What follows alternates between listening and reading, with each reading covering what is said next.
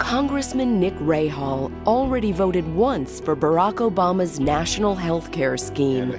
That's the government plan to take over our health care and put bureaucrats instead of doctors in charge. It's a plan that limits the care we receive and that the majority of Americans oppose.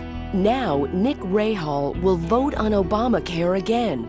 Will he vote with the people of West Virginia or with the liberals in Washington? Let Nick Rahall know this is his last chance to get it right. Call him, write him, tell him to listen to the people. Tell him if he votes against the people again, he will lose. And he deserves to. Americans for Responsible Healthcare paid for and is responsible for the content of this advertising. Not authorized by any candidate or candidates committee. Americans for RHC@gmail.com.